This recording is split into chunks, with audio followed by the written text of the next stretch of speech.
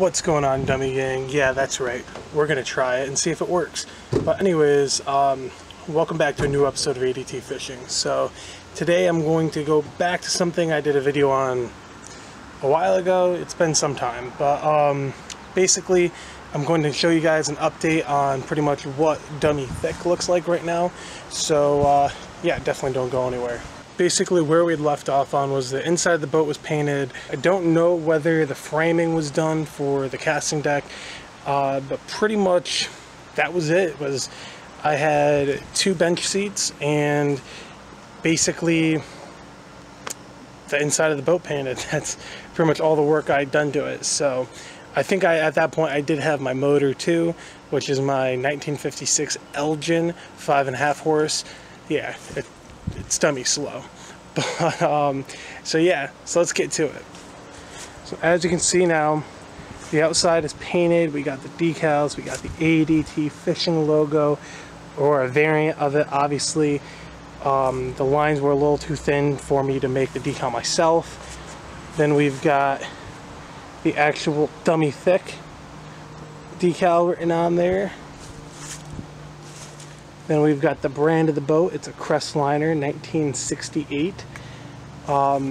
So pretty much some of the stuff that I've done, I did have to go in and I had to redo all the taillights on this trailer, just because they were pretty much under the boat. So if I was driving, you wouldn't be able to actually see the lights if I was braking or not, and I really didn't want to end up having an accident. So I got that done. That might have been done in the last video, I'm not sure. I kind of did what I could. There's a lot of different brackets there. And then I ended up mounting this PVC pipe on each side. There's one on each side. Don't ask why the T is there. It's just something I had laying around. But that's to help me with backing up the boat, because this boat sits very high on my truck. And when the trailer is completely empty and I'm taking the boat out of the water, I cannot see the trailer at all. So I put these on there so I could actually see it. So that's what they're there for.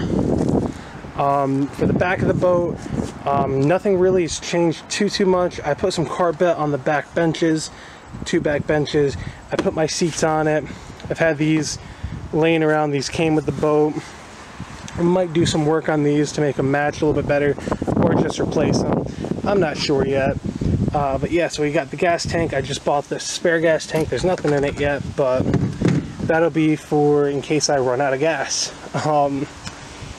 But moving forward, again, we've got this bench that's got the carpet on there. I'll come back to that piece of wood that just looks like it's sitting there for no reason. And then we got the casting deck. So this casting deck didn't come out the best, but I mean, it came out pretty good. I mean, it's solid, it's framed in there, not going anywhere. I'm going to be putting a hatch that's going to come down here to where when I put my trolling motor on here and I do my electrical all going to it, and possibly another fish finder, this will be able to be accessed, but it'll be hidden so you can't really see in there.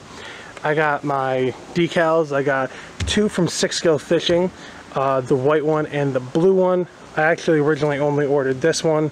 However, they made a mistake and they gave me this one. They told me, don't worry about this one, you can keep it, have an extra one, and they sent me this one free of charge.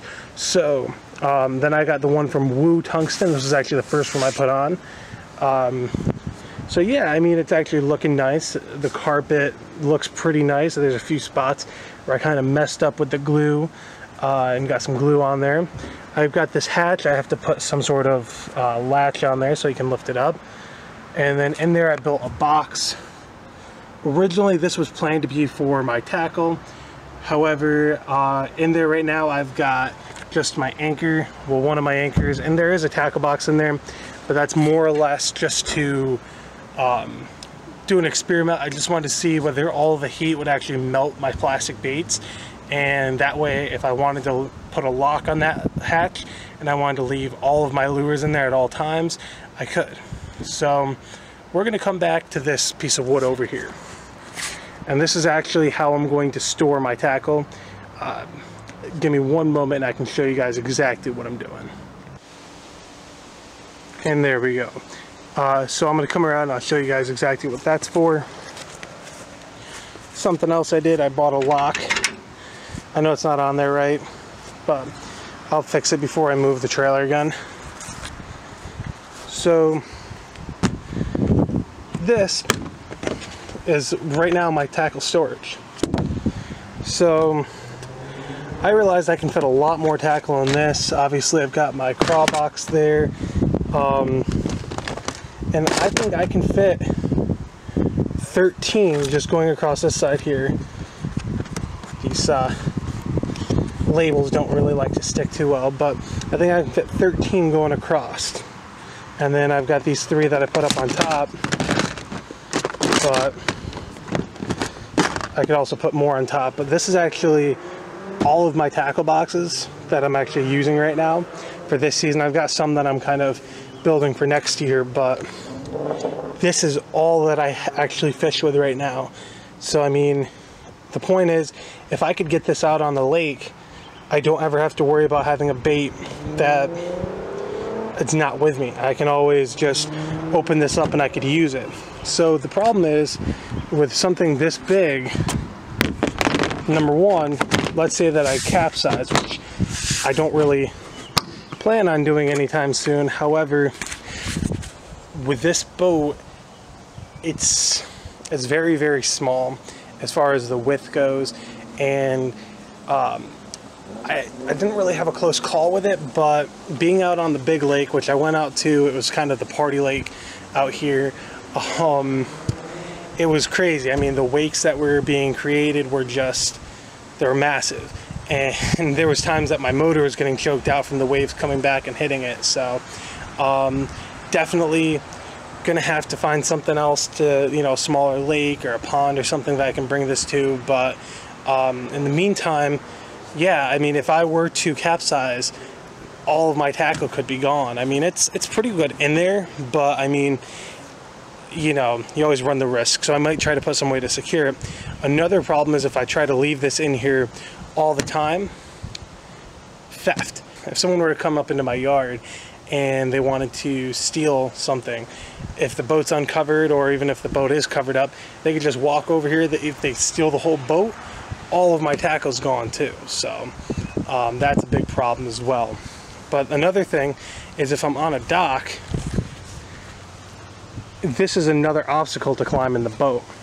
See, the problem that I noticed is I think I have the casting deck a little too high, so I'm going to probably next year trim it down a little bit and drop it down so that it's not so high, so it's a little bit more stable. But as you can see, just me putting my hand on this, just with the trailer, which, I mean, you could blame it on the trailer because this trailer kind of sucks, but it rocks.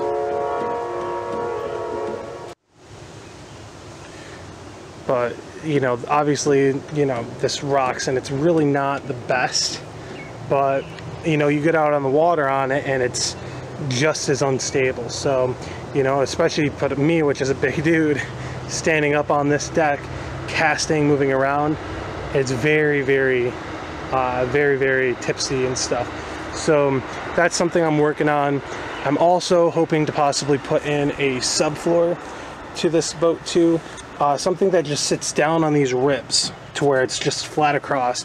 It leaves enough room for drainage and possibly some foam to go in there, but it's high enough to where I can stand up, I can be flat, and I can actually fish from back here. So the point of having this is because I won't be able to just climb through the boat, you know, constantly come back over to this and get my tackle out.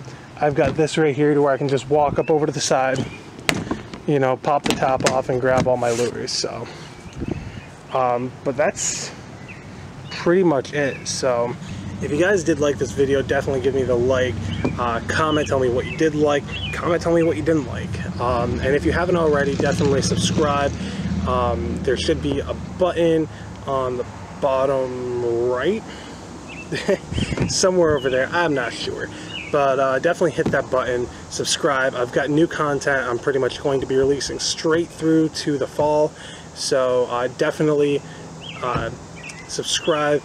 And, you know, yeah, so that's all I got for you guys today. Have a great day. Get out on the water if you can. you know, if it's too hot, I don't know. But yeah, anyways, have a good day, guys.